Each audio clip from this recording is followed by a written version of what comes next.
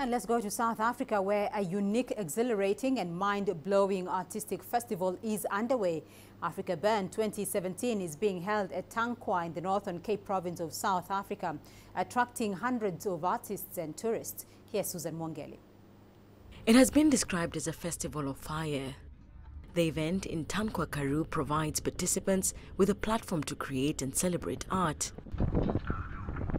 The event is for charity and is held every once a year.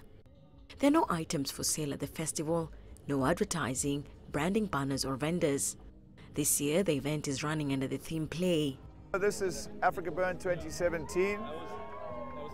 This year there are 13,000 people at the event, and it is a very big experiment in creativity and community. August Helgesson, a Swedish designer, brought an art installation in the shape of a giant baobab tree to the event. We've prepared for a whole year, and for 2 months we've been building Yggdrasil, the giant baobab tree.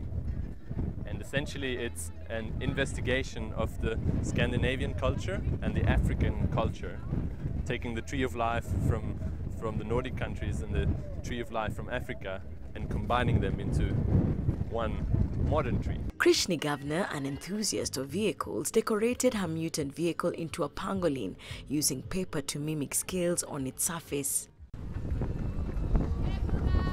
People even know that the pangolin is the most trafficked mammal, so I wanted to do something to kind of bring that into focus a little bit. And so that's why I picked this animal, and it was proved quite a challenge, obviously, because the pangolin's covered with scales, and to get all the scales on and to design the structure was quite tricky. Afrikaburn has been the biggest art festival in Africa.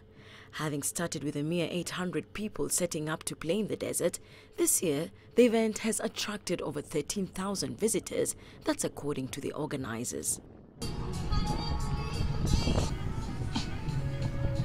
Susan Mwongeli, CGTN.